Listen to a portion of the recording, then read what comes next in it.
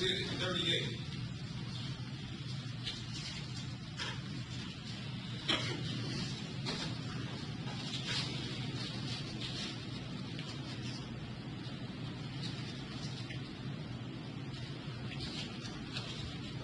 Ms. Shaw, I'd like you to look at this red label here, ma'am. This like the club picture you seen? It looks like it could possibly have been taken in a club. Okay, is this a picture? Is this the John Brook? You don't give us the John Brook right here, big guy in the red? I can't tell who that is by that photograph. But is it possible that if you seen it clear that you'll see the John Brook there? You seen it on the clip? I mean, it's possible, but I can't tell who any of those figures are.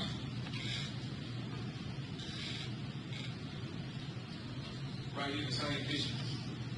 These guys you see in the club here, if clear, you can see a better shot of who these guys are. Right, that's not a very clear picture. Yeah, but would you agree this possible to Don, Omar, and Kenyatta, Cameron, and some more guys right here? It's possible. If you had a clear picture, or you seen it on the CD, it'll show you exactly who these is. You can see a better, clear picture of that when you think. I'm sure it's clear on the CD, yes. Okay, but this appears to be what you saw in the club pictures that you saw when you investigated Mr. Ray Slick Facebook? Yes. Okay. Will you agree right here at the bottom right here, it says Uptown Paul, those slick boys in the building? It does say that. Okay.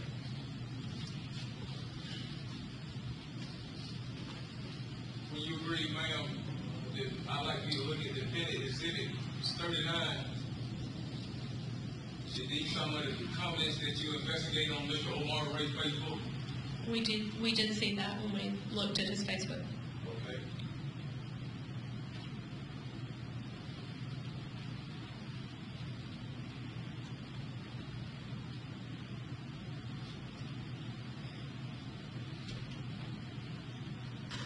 You think you see this picture a little better than the defendant exhibit 38? It's a little bit clear. Okay. I still can't identify anybody from it, but Is it possible to see Don Brook right here? it's possible. Okay. Is it possible that Mr. Omar Ray right here? It's possible. Okay. Is it possible that Mr. Kenyatta Cameron right here? It's possible. Is this like what you've seen at the club pictures, these club pictures right here? I don't know definitively that they were taken in a club, but it could have been. Okay.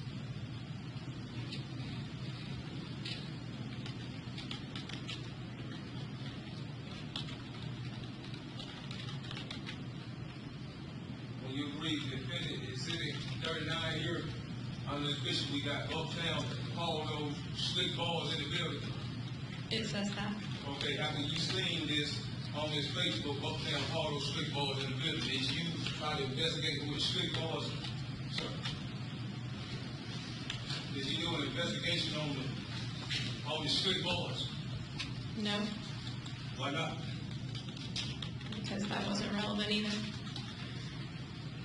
You don't think if you had done an investigation in the slick balls of Don Brooks, you would have found out where the drug come from and possibly who killed Mr. Ray? When we were doing an investigation and we followed the leads, yes, we were aware that he was involved in selling drugs, and we were following those leads that pertain to that. Was Don Brooks part of them leads as far as him selling drugs? We were aware that Jadon Brooks was selling drugs. Was you aware that Jadon Brooks told Saucer to go to Mr. Ray house to find some marijuana in a speaker box up under the porch and everything? I'm not aware of that. When you talked to Mr. Saucer, you talked to him on December 29, 2010. Did you talk to him on December 29, 2010? I did. Okay. Was that approximately 1:31 a.m.? Yes, it was. That was December 29, 2010, at approximately 1:31 a.m. That's when you talked to him, ma'am? Yes, I did. Okay. During that conversation with him, while you talked to him, did he tell you that Mr. Ray dealt marijuana from his residence? Yes, he did. Okay. When you talked to Mr. Saucer, did he tell you he interviewed Jadon Brooks, a friend of Ray, and who was a known drug dealer in Athens, Clark County? Yes, he did tell me that. Okay, when he told you that, did you investigate Mr. Ray and Mr. Brooks' connection as far as drug dealing? I knew that they were friends, but I don't know exactly what you mean in investigate his dealings. Do you mean who he dealt to or from? I mean, just them two. I can't talk about everybody. I mean, I'm pertaining to them two. I knew that they were both drug dealers. Okay. What date was that? December 29th, 2010. Okay.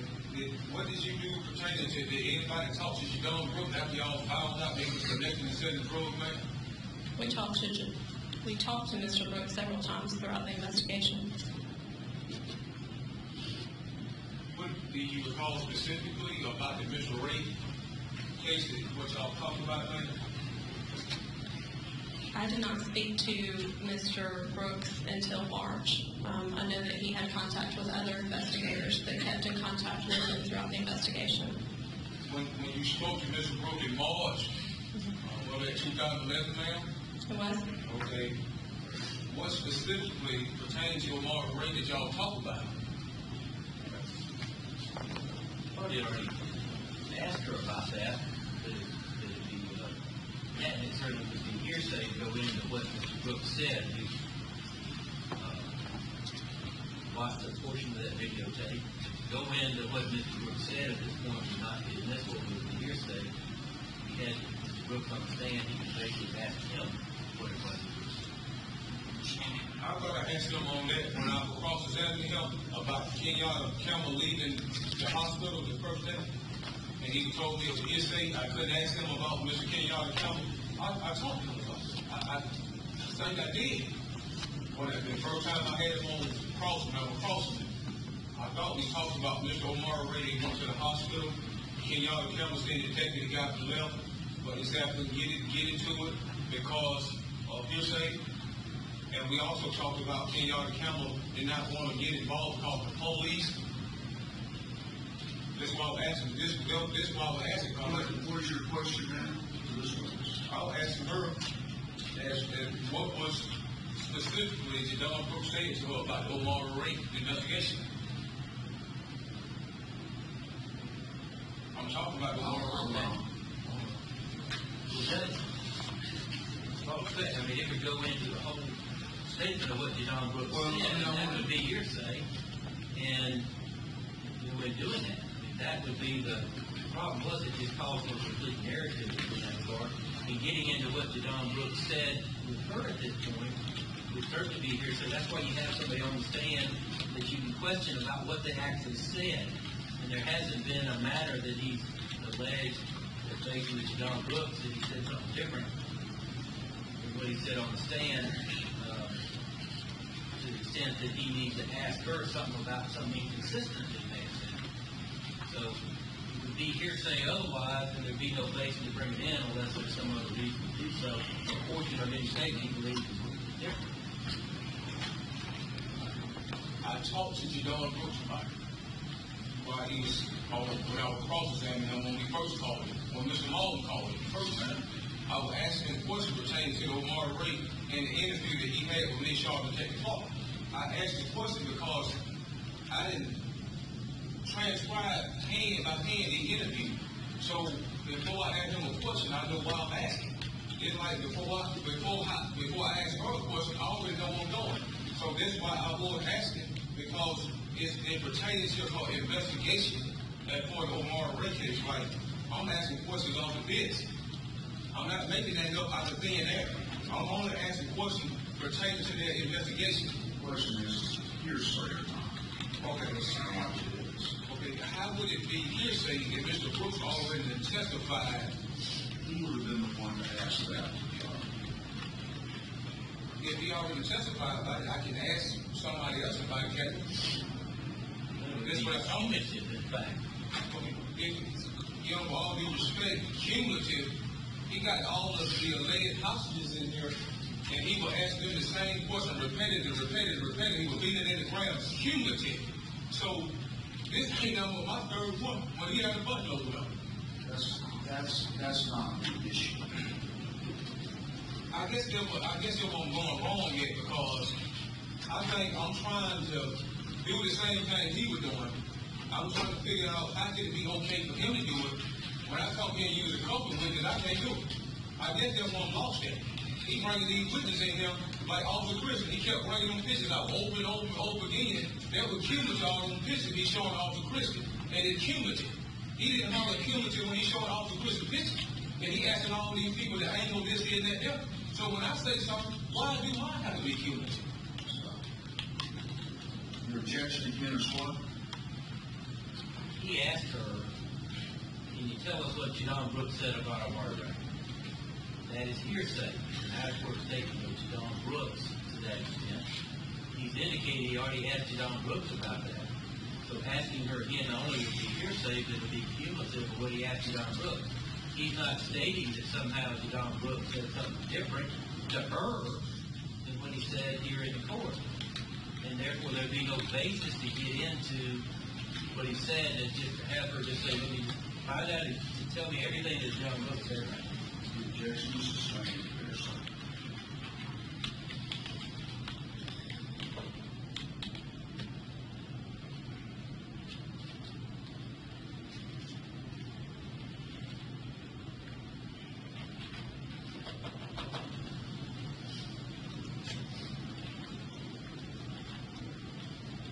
Okay, again, did you investigate the threats for Omar Ray that were reported to you by the people that you interviewed?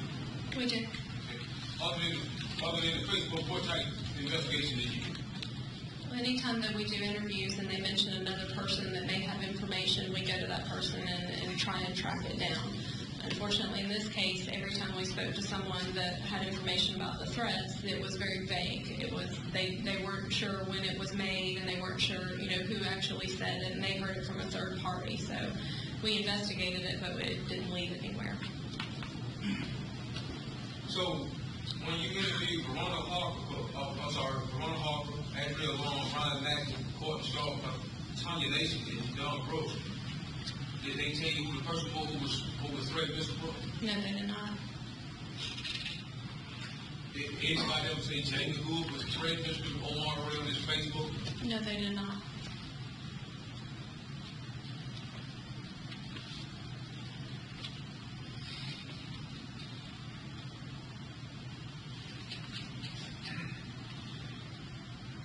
Did you find any physical evidence that connect me to the Omar Ray case other than this shell case in the back of my car? The shell casing was the physical evidence that we had. Okay. Did you find any DNA, hair, fingerprint, palm print, shoe prints, or blood at the Omar Ray crime scene that matched Jamie Hood? No, we did not. Did you find the gun that was used to kill Mr. Omar Ray? We did not. No further questions. No question. Should be excused. Please, Judge. Hold on, let me make sure.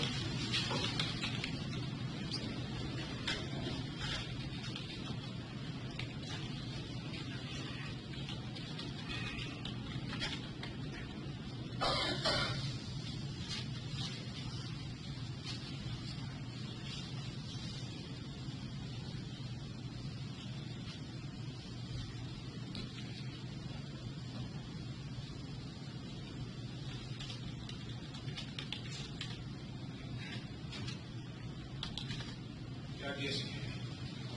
Excuse me. We're going to develop the court today. I've already gave a sign that I'll call transportation. If y'all want to go to the back and brief on that.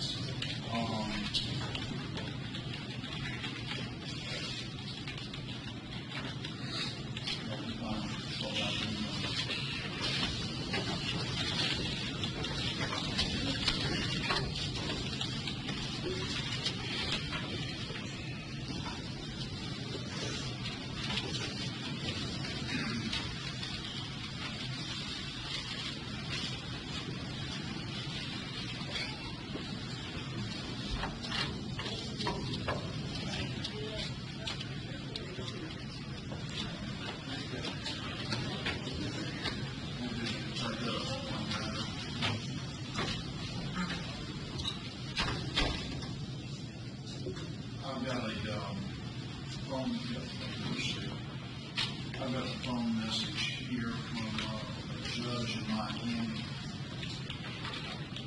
that says that she is beginning a double murder trial and needs Mr. Robinson. And I'm going to call her back. It's the same issue that we're talking about. My question to you is, can you now predict who you would call Mr. Robinson? So I've got to talk to this judge about something. Well, I think he's about my last witness other than myself. So if he's, I don't think that we can hold off tomorrow. When he said he'll be gone tomorrow, he'll be back Friday. He about the last one other than me. Well, I'm not going to let him know. I guess my question is, can you not consider calling him first thing tomorrow? I was a good in kill case. I mean, I got my case in order. I'm calling him, and I got him the last one. And I really don't think I could, Judge. I mean, what irritates me is this trial been going, and he comes in the Sunday, we talk about it. You know, you don't have to tell me anything like that. I really can't. I just need to know so I can know what to tell this judge. So, yeah. Well, I hope I showed you that, Mr. Green. You know, I'm not trying to be hard on people. that's not. I had to ask. You know, I can't do it. If I could, I would. I would. Can you? No. I was going to ask how long. I don't even know that. It doesn't matter. All right. Anything else you take up? Yes, sir, Judge. There's that tape that was played. We labeled that at 1167. We make sure we do that, put that in the evidence. That Yes. Previously marked as 1037, but not introduced into evidence at all. So you want to introduce this as a state? I've got it down as 11. It was never tendered in yours. Oh, I understand. I thought it was what's called stipulated that he agreed that I can get it in. That's why I put my defendant on now. Not that. Well, Previous one, but that's right. That was marked as 1167 state. Right, and it was never marked a defense. Defense 37 is Ivy and Jadon. Right now, he can do it. Ivy and Jadon was It's 37. But the other tape was not ever marked, so I stand corrected. What other tape?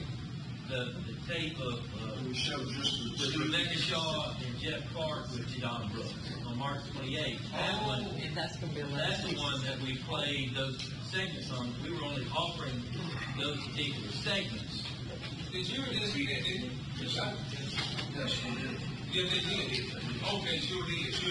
Okay, here you go. What is it?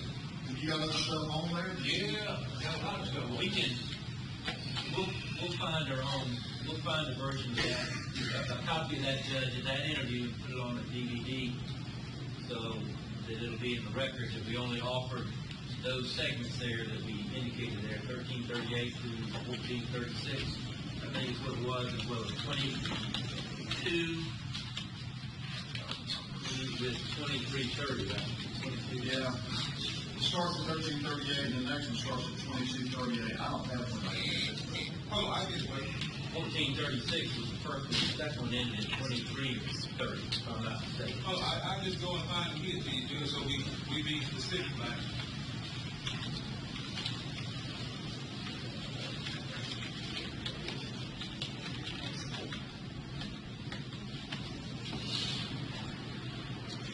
Okay, here it is.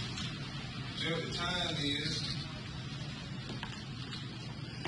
1330, is it 1338 to 1436, the first one? Then we go from 2238 to 2330 on the second. That's correct. That was the part that we offered and introduced in that. The other parts were not. So they'll burn a disc with just that on it. You'll have a chance to look at it, and that'll be marked 1160. What we may do is just do that whole interview. We make it redacted where we only have those parts. That'll be fine. We can do that. That'll be great. We'll do that. Okay, these are all the exhibits, man. I gotta give my exhibit back. In addition, Judge, that stipulation we need to deal with at some point too, to read that to the jury. If you broke the time. And then lastly, Judge, I have to say on behalf of a number of folks that have been here for, some up for like 3 days. I've got these folks that have been here Saturday, yesterday, and all day today. The defendants of Brown. David Norris,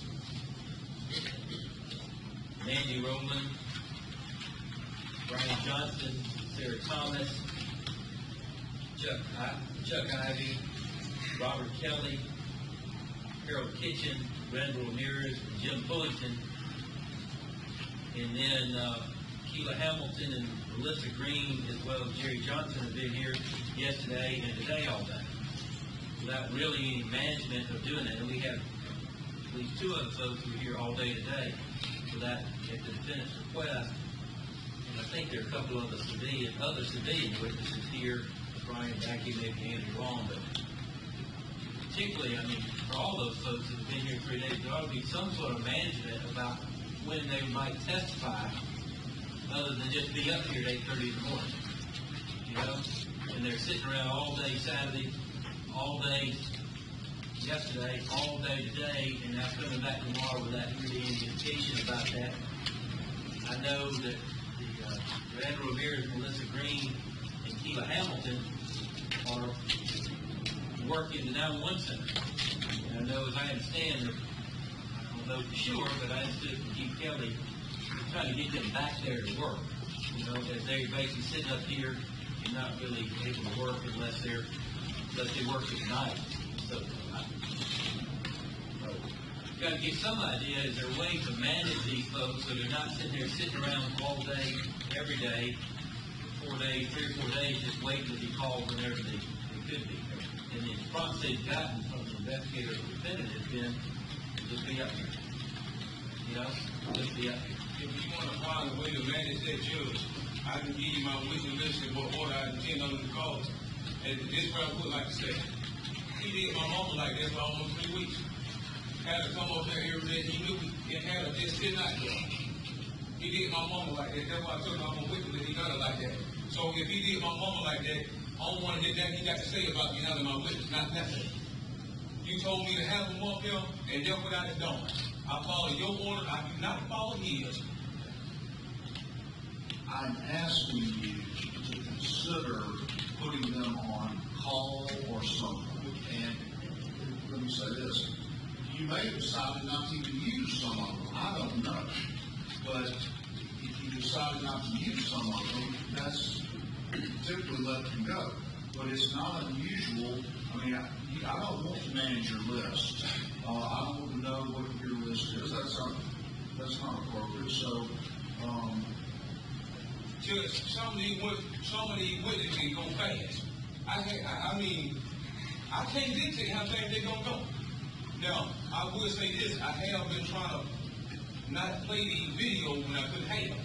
If he stopped objecting to everything I'm saying, I wouldn't have to play these videos. These witnesses come here, I can't recall. That's what, if he could control that, he'd try to go much faster. He wouldn't want to object to everything I'm saying, Jim, leave the room. He's ready to follow me for himself.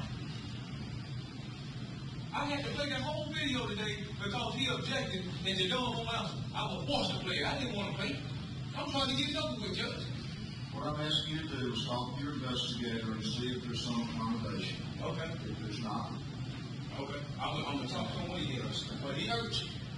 So I talk to him. I don't know what to tell you. I don't know how fast it's going to go.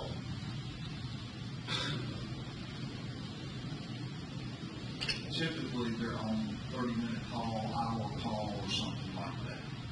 That's what we usually see, or whatever's appropriate. So I'll leave that to you all. I don't need to get involved in that anymore in managing it. I can't do that. But do we have any good ideas? If we have, I'm willing to listen. Well, If he had an idea of the ones he expects to call next, the 4, 5, 6 folks, he's not going to be able to, I'm sure they don't mind being up here. But if there's an idea, if they're number 20 on the list, or 15 on the list, they probably shouldn't have been up here on Saturday, you know? Or be up here, if in fact, it'll take 10 or 12 before they get to them, and there's no possibility of them being able to call today. So that's the suggestion to have, so. I think y'all's time is better spent trying to solve the problem. Yes, sir. But if we can come up with a plan, Judge, I mean, if it can help the thing go smooth and help people get back to life, I'm not trying to be on what hole here. Well, do you have any problem with your investigator speaking to somebody in their office about that issue? No. If you can get it, y'all can get it straight. I'm not trying to be nasty. But I encourage them to do that. Anything else? Let's just hear. It's ready right now. Let's just all stay where we are. Let the jury get